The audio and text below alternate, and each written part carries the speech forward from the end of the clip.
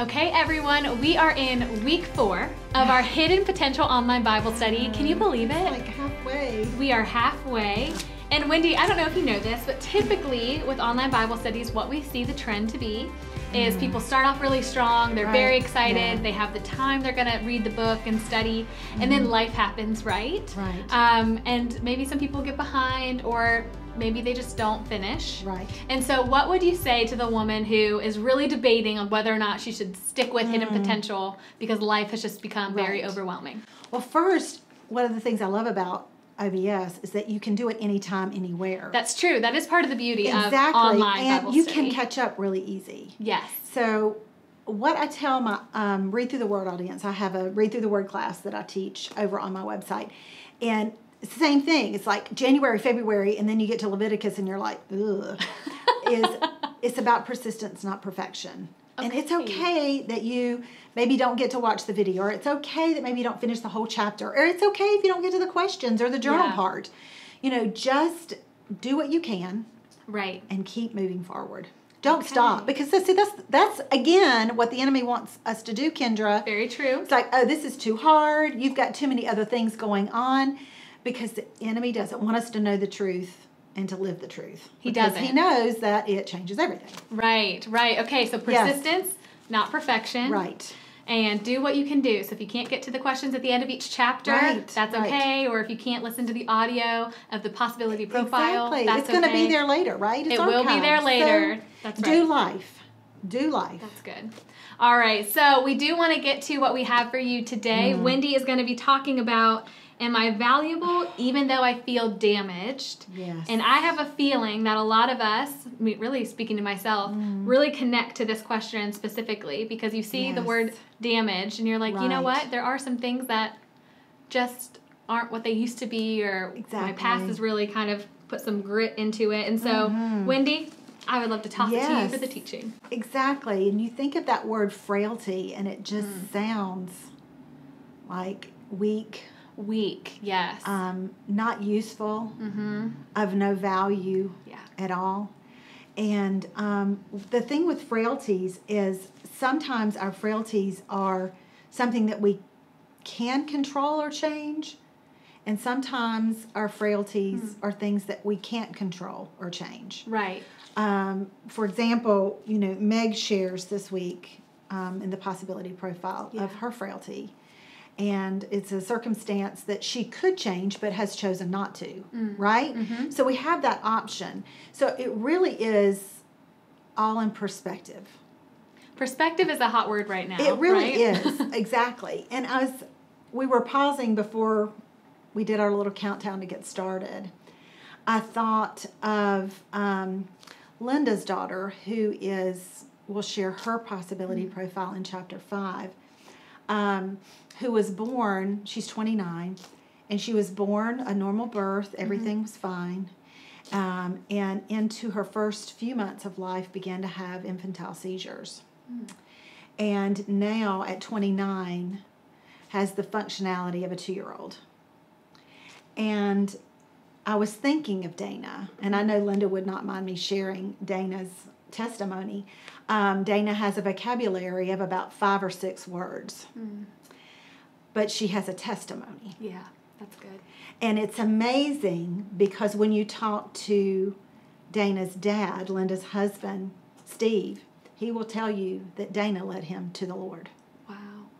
With her limited vocabulary and her beautiful smile and how she loved life, she led her daddy to the Lord. And that's their family testimony. And then also, I was thinking of another little girl. And I used to keep her in the nursery at the church that I grew up in, and she was born with cerebral palsy. And I don't know anybody that has the love of Jesus on their face more than this little girl. And I don't have permission to mention her name, but it doesn't matter. Jesus knows her, and she loves Jesus. Yeah. So when you think of frailty, we don't have to think of weakness, and we don't have to think of the fact that we're damaged. Right. Because what does the Bible say? Even in my weakness, He is strong. Absolutely. His love is made perfect in weakness. Yeah.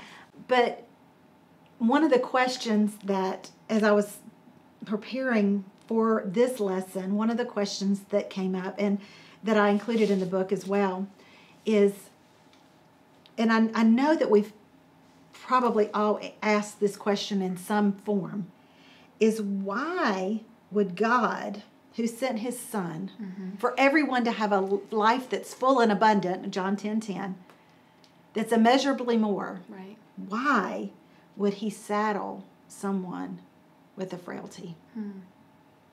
Like, why was this little girl that I babysat and loved so much, and she's still alive, she's in her 30s, late 30s. Oh gosh, she might be 40 now because look at how old I am. Time flies. Exactly, it flies. Whew. And I look at Dana, and I think, why would God saddle? And that's the way we think of it. Right. Well, I appreciate you bringing that up because I'm sure we've all had these thoughts and we're like, we probably shouldn't question God because we know he has good plans. And so I appreciate you being vulnerable and saying, I've asked this. We want to ask God that. Right. I mean, and some thoughts that I had just in our lesson today is, why do I have to struggle financially? I want to do things, but right now my frailty is my finances. Yeah. My month runs out before my money runs out before my month. Or, why was I born not being able to see or not being able to hear? Those kind of questions will rob us of the joy that God has for us.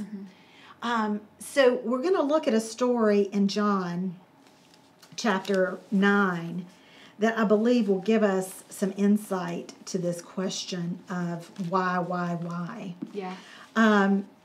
Jesus has empowered his disciples at this point to do some healing.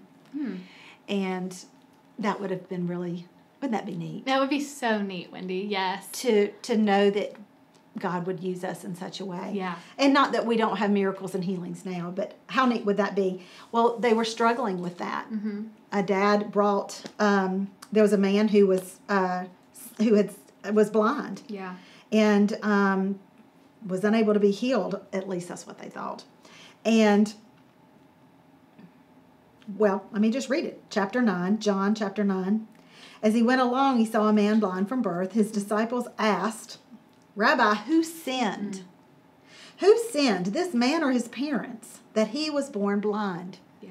And unfortunately, that's a question that we probably all think about down deep inside is, what did I do wrong? Right, what did I do wrong? What happened to make this? Is it because I did X, Y, Z that this happened? Right. Well, we can feel punished based off past choices. Wow, what a great point. And so we can really tie it back and be like, oh, this is happening exactly because I did this. And here's the thing, we have to be really careful. You use the word punishment and circumstances, and sometimes things are a result of our sin. And we have consequences was the word I was searching for, the word consequences. Sometimes things do happen because we did do something wrong. So we have to be, again, we go back to those investigative prayers that we talked about before. But let's look at this in chapter 3. He says, neither this man nor his parents sinned, Jesus said. But this happened so that the work of God might be displayed in his life. Yeah. And I'll tell you, I've never thought of myself as having a frailty being something that would glorify God. It's something that I want to get rid of, I want to fix, I want to overcome. But God said, this was for my glory. Yeah. And what better way could we use our lives than to glorify God? That's what we're supposed to do, is glorify God. In Psalm 139, and I know we've gone to this already, talking about that investigative prayer, but I want you to hear these words.